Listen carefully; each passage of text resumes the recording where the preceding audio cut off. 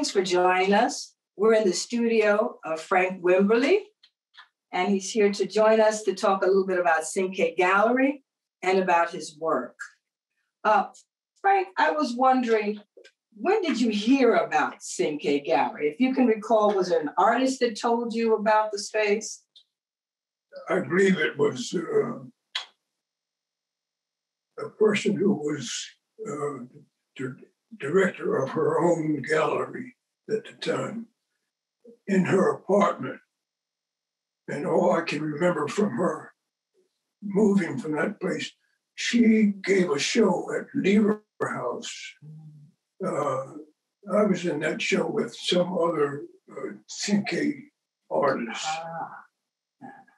And I remember James Denmark was there, and he was astounded by something I had done, which I have in my garage right now. It's been there all these years. And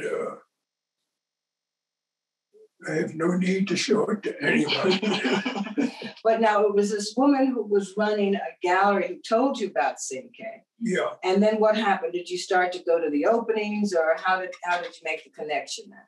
Well, I became interested in what she was doing. And my interest led to me receiving invitations to various shows. And there was a lot of talk about Romare Bearden at the time.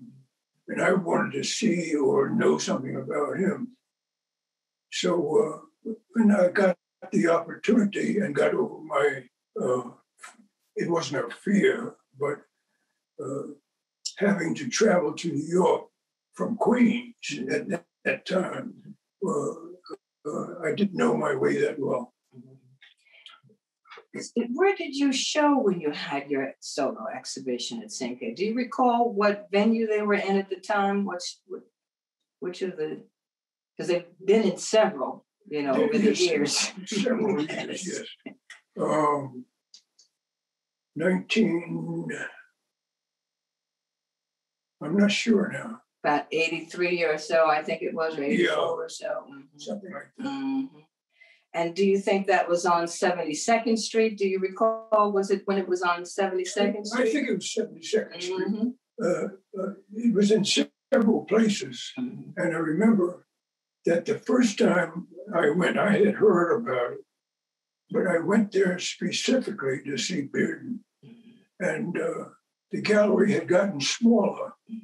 And I noticed that Ruth Jett, I believe it was, had moved into another room so she could be near. She was in control and wanted to be in control always. Ruth Jett was the director for so many years, probably over 20 years. She really kept that space going. Yeah. Did you find that there was a community of artists that were there that you ended up meeting and kind of getting involved with, networking? Yeah, well, I wanted to become more involved because living here in Queens, I was doing my own stuff, but I heard things about other people and I wanted to see what they were doing. And I was very pleased with that because they were doing some great things. Good shows, yeah. Now, the first time I saw a solo show of your work was out in Bridgehampton. I saw your collages there. Yeah, and they were so impactful. And, as a young person, again, I was a teenager. Yes, you were. Seeing your work. In fact, the first time I saw your work, your son told me, come on, Sag Harbor. We were on the beach. He said, come on, the old folks are having a party. The old folks. Now, you all were probably like in your 30s and 40s at the time, but anyway, it's all relative.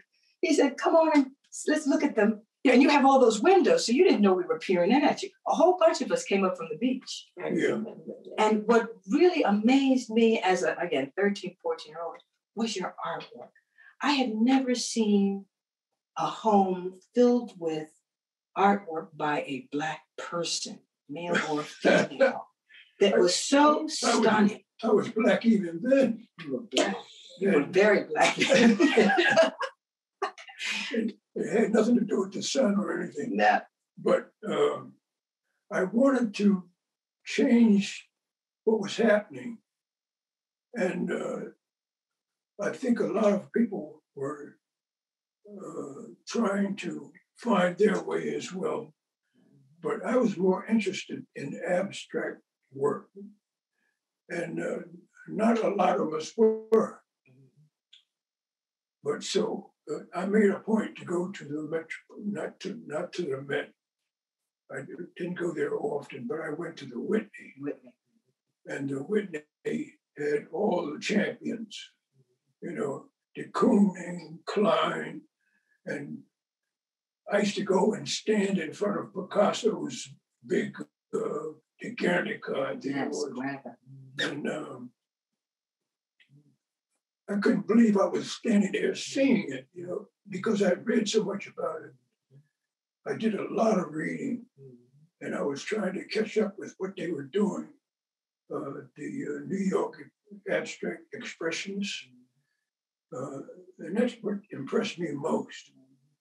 One of the things I do remember about Cinque was that they really did show all kinds of art. You know, it wasn't just figuration, even with Bearden and Ernie.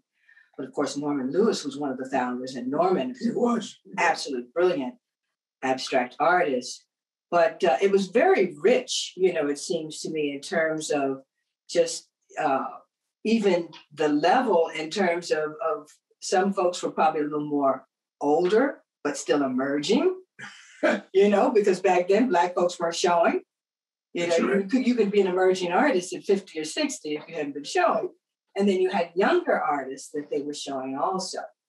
So they really were taking care of a gap of African Americans that were not being seen. Yeah.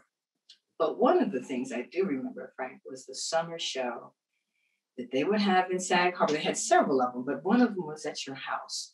Can you talk about that particular That show day? was, well, in the first place, that house was constructed and designed for art. We had more wall space than anything else, but the front of the house was entirely glass, and that was almost unheard of at that time. I loved Frank Lloyd Wright, so he was my point guy. But I also loved Japanese architecture. At the rear of the house, there's also a deck, and some of the work was hung on the rear of the house so people could walk around. And that was part of my ingenuity in designing a house. Am I allowed to say that? Yes, you are. Yes, you are. But I wanted to be able to walk around my house. You couldn't walk all the way around on the deck. But I built a deck that was in front of the house, one on the side, on both sides of the house. You could actually sit out there and view what would be my neighbor's house if you wanted to. Or the but woods. On the other side was all forest, beautiful trees. At the rear of the house, there are also trees. That's where people could walk up along the deck and walk in front of the artwork and view it. And those sales, I think, were really quite good for the gallery. They did several summers out there. I can recall them renting other homes even to show the work. And in fact, my parents bought one of your pieces at one of those sales. And I'm happy to say that I have that piece now. Yes, that was fortunate. Fortunate for me too, because now I own it. That's right, and very happy to have it. What were some of the other things that you recall about the Cinque community? Were you meeting artists coming into the city? You were saying from Queens. Who did you begin to meet? What are the other artists that you started to meet at that time? I think for the first time, I met Al Loving. I didn't know Al that well, and I knew everybody talked about him. You know, he was a guy that if he walked into your show, he was very imposing, and you felt as if your show was a success because he was a success. And the other time, one other time, a most important time, was a time that I was showing there, and in comes this guy that I had never met before. And he says, where has this guy been? You know, oh, I love that, you know, because here's somebody that wants to see what I've got. And he was impressed with it. That was Herb Gentry. Oh my gosh, yes, of course. And his wife, I think, was also there. Mm-hmm. I believe he's in the show also, in the Cinque show. That's true. Yeah, that's true. Yeah. But also an important thing that happened at that show was when the actor from Mississippi, who was very influential in Hollywood. Freeman? Yeah. Mm-hmm. Morgan Freeman. Morgan Freeman, yeah. But he came in with Mulgrew Miller. Oh. Who was a jazz pianist. Oh, yes. Who I loved, you know. And I was very happy because I had just done a painting called On Hearing Mulgrew. It was the first painting in the show. So he had an opportunity to see what I had. He said, why did you name it On Hearing Mulgrew? I said, because the man was a fantastic pianist. Yes. And he was showing downtown at the time. Mm-hmm. So he came in with Morgan. Oh, wonderful, wonderful. So you're meeting people at the gallery, and everything, not just other artists, but other musicians and collectors. Yeah. Well, that was the same. You know me and musicians. Yes. When I had my party up there in Sag Harbor, the music was going full tilt. And it was always jazz. And it was always Miles. You could say that too. Whom I had met. Also. And I had met some of his musicians. And Miles had bought some of my work, as a matter of fact. So wonderful. And so tell us a little bit about your beginnings. I believe you had said that your mother was instrumental in you. My mother getting into the arts. She did small paintings, but she was also interested in doing stained glass. She put those things together. She did pottery. And that's when she used to make simple pottery that everybody who was trying to learn pottery at the time, they would do that. You know, they didn't use the wheel. And so I wanted to be more professional in the ceramics. So I had read about a potter by the name of Peter Vukos, who was fantastic because he was right up my alley. I wanted to do pottery just like him. Mm-hmm. I wanted to be different. Mm-hmm. I met people in Sag Harbor. I met a woman by the name of Rose Slifcott, who was a writer, and she wrote for the East Hampton Star. Mm-hmm. I think from time to time she would write for the New York Times. So she was telling me, giving me hints on how to do a career, you know. She says, first of all, you've got to be in New York. Mm-hmm. So that's where. And then again, Cinque kind of helped you to do that, to branch out into New York. Come into New York. Now, I just want to go back and just talk about Mom and her stained glass windows, because I'm thinking of this in terms of collaging, bringing these pieces together to make collages. When did you start to make collages? I started to make collages in order to teach myself to paint, because painting is a construction of layers of paint. So I wanted my paintings to look like the paintings that were being done at the time, to introduce layers and levels of paint, but instead do it on paper. So I would paint on paper and then secure them with the glue, or somebody might use Elmer's glue, but I might use, if I wanted to be artistic and call myself an artist, I would use Golden's matte medium or something like that, And that would cause a reaction that the paper would ripple, or if you wanted to remove a piece of paper for a collage, you can wait for it to almost dry and then tear it off. And when you tear it off, depending on which way you tear it, it's going to leave an edge, a decal edge. I think you mentioned that at one point. Or it's going to leave the pool of dry glue or medium. That was one of your techniques. That was one of my techniques. Yeah, and I noticed too that in some of your works you will use pumice. Yes. And you really get involved in not only the impasto of the paint, but also building up that surface with pumice. Right. Now, the use of the pumice came from seeing what Picasso did, because he used sand quite a bit in his painting. That was breaking away from the tradition of using oil paint.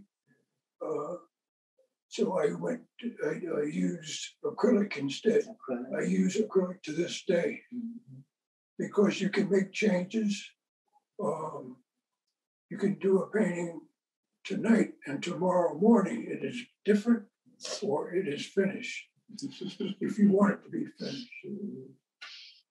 So layering really is important in the work. It's really what you employ a lot. But what I think about when I see layering is the sense of time, because it's clear that one area had to dry, another one's built up on top of it. There's a sense of time, but there's also a sense of space, this push and pull.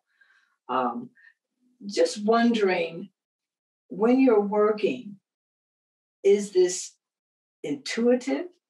Is this serendipitous? Or do you have it pretty much mapped out in your head? I had a show recently in Oshawa Hall, out in East Hampton. In Springs. East Hampton. Yeah. And there's a particular painting I had there that everyone was curious about, because I used a lot of sand in that painting. But I had quite a few layers of canvas as well as cardboard. The cardboard has its own consistency.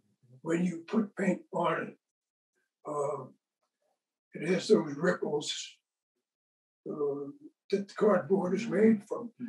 If you tear off the first layer, you have another layer of cardboard, which is done there for you. It's laid there for you to spread paint on top of it and introduce a different vocabulary. So this idea also of just the physicality, there's something very physical about your work. You talk about collaging not only a board, which again, you're talking about a thickness there. Canvas has also a thickness. Do you feel that physicality as you're working? Is that something you're really after? What's going on in your mind? There was a time when I would have a scotch or two. I'm not a drinker anymore. But at that time, I recall having two canvases side by side. And one of the paintings was sold recently. It was called Vortex. It was a beautiful painting, lots of cerulean blues. And Jesso at the time had made, not Jesso, but Golden, had made a paint that had a consistency that was, it was reflective. There's a different terminology for it, but you could add that to your other colors. And I included that in the thicken it. It would thicken it, but it would also give a particular sheen, effervescence. I think is a so illuminating. Iridescent. Iridescent. Oh, okay. Yeah. So that was another piece of vocabulary to work with.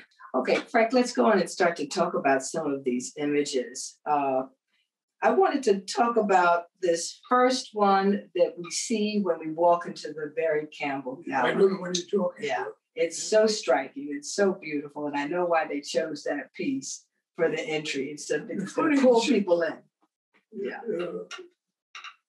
That's a collage that I did for just to extend my warehouse here. But I wanted to paint on mat board. And that's what I took a piece of mat board, but I used a mat cutter to cut those pieces and place them individually so that they would become, have a certain pattern. And there's an angle to that painting also that you see from the top. And there's also an angle from the bottom. It's almost maybe like a weaving or something too, aspect to it, you know. But you know what I was thinking about also, Frank, because I think that you're doing a technique that I've seen a lot of collage artists do, and I'm thinking about loving, where you'll paint onto a sheet of the board, but then end up cutting that board and other boards, and then, you know, working all of these elements together to make this one. So it's sort of like a deconstructing and then reconstructing, making something new out of it.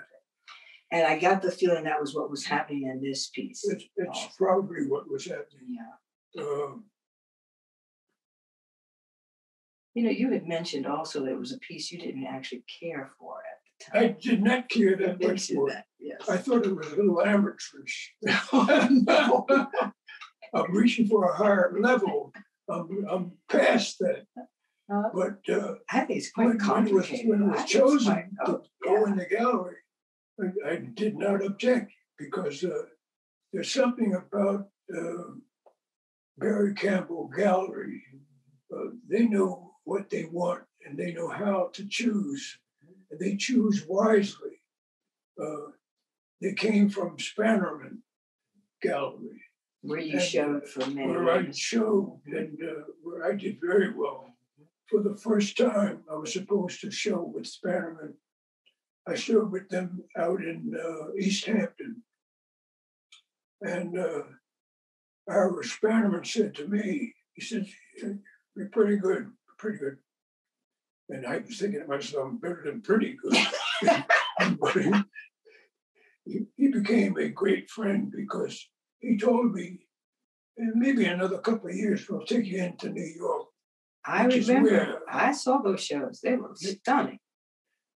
That's what was the advice that was given to me by Rose Slipper, who was one of my writers. And she says, if you want to be somebody, you've got to be in New York. So I said, oh, we're going to go to New York. And as it so happens, he was so much impressed with what I did in his gallery in East Hampton that I moved to New York in 1 year and had my first show there.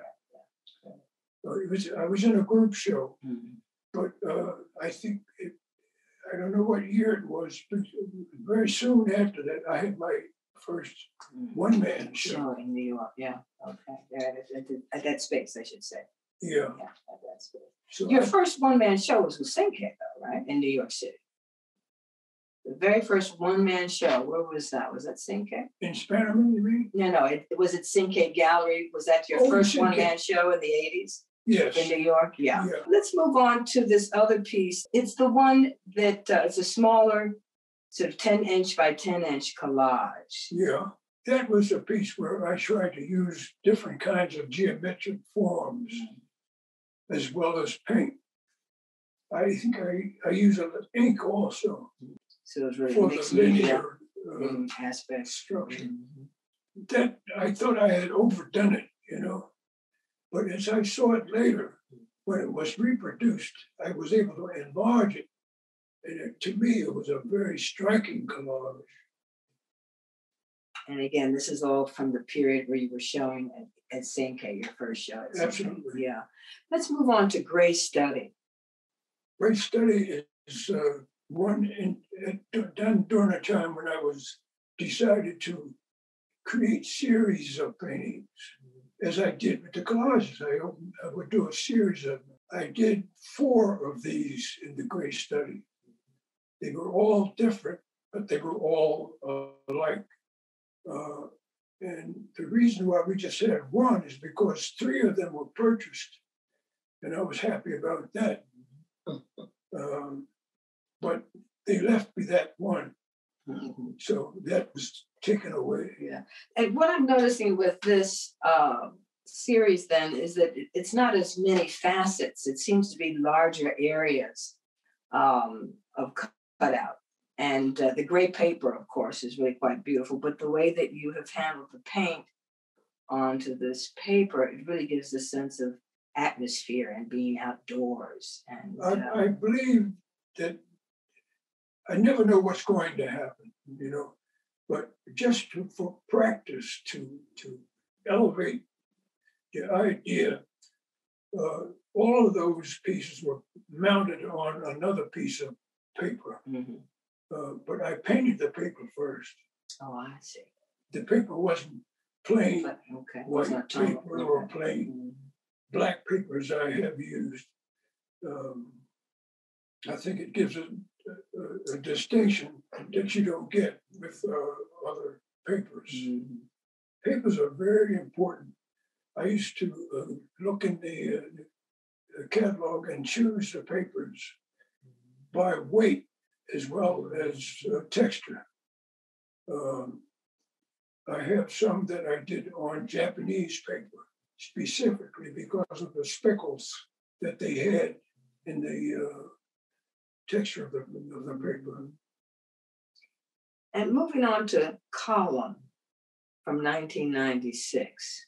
Column was something I was trying to create, again, with strips of canvas and also painted canvas. I don't think there's any paper in that painting, but it was done mostly with gesso and a mixture of paints in order to reach the color that it has. The column is the name given to it. You got to call it something, because the red portion that runs up and down in the center is a column.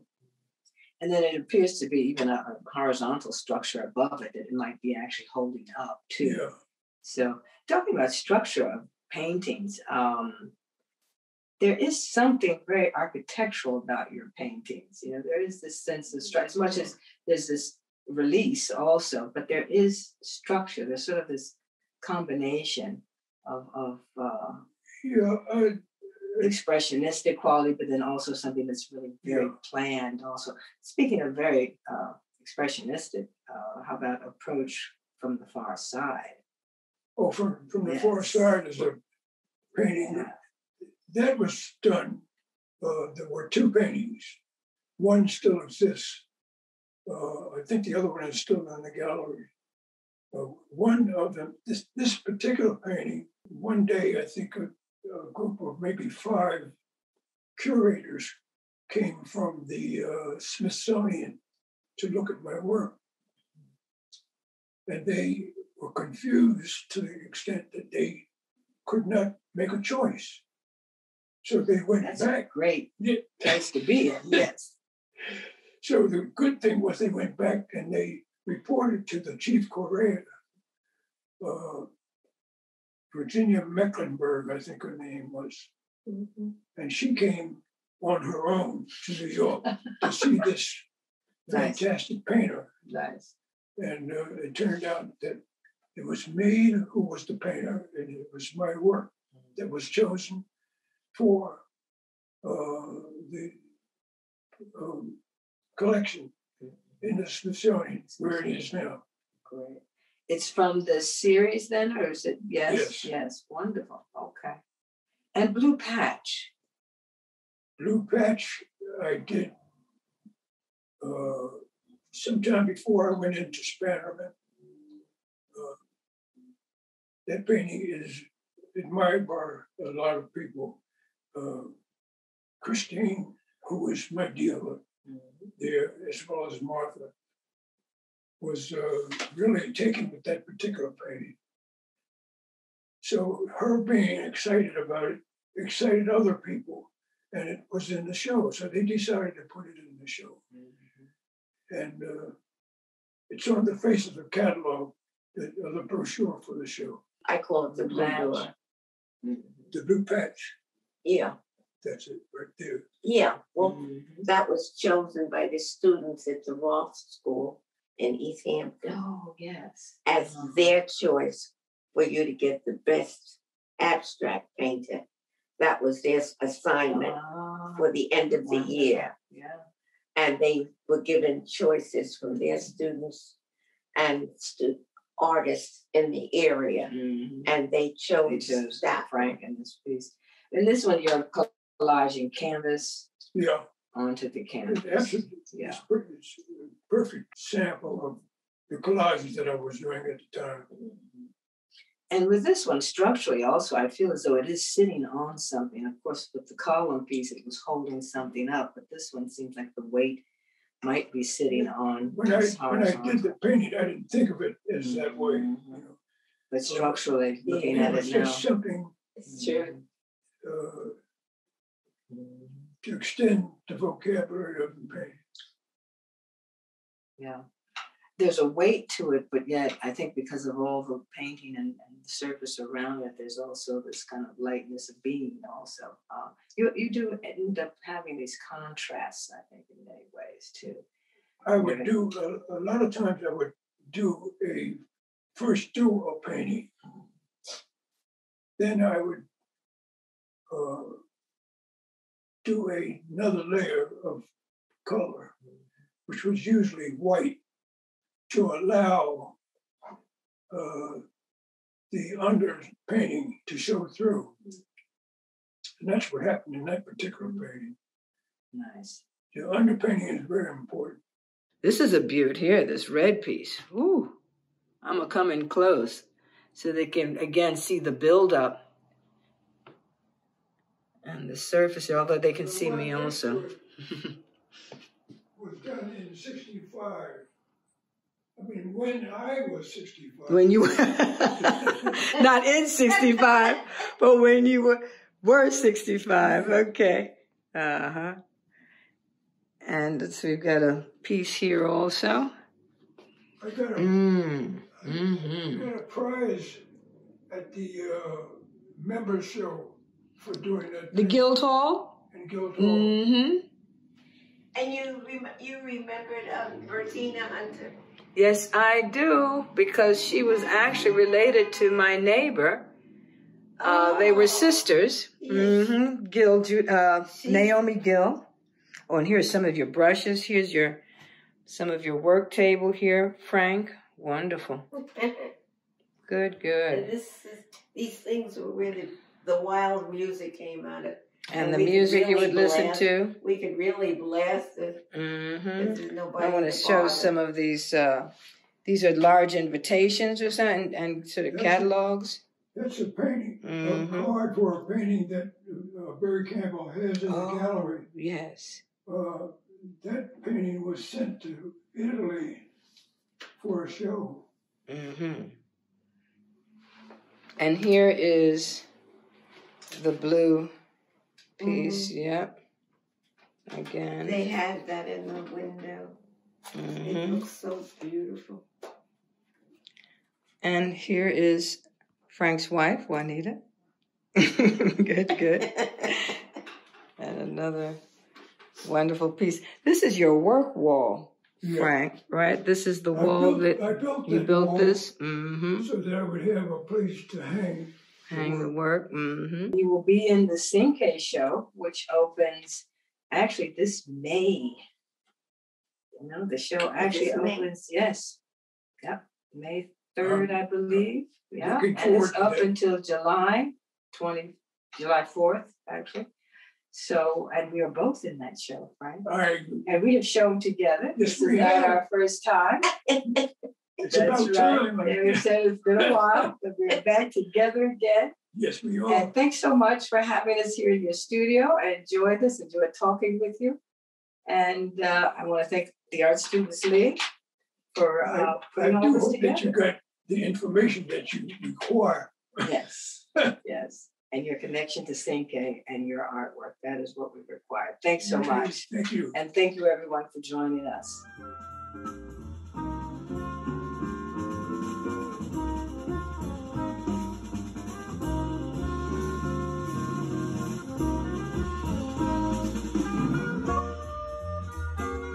Thank you.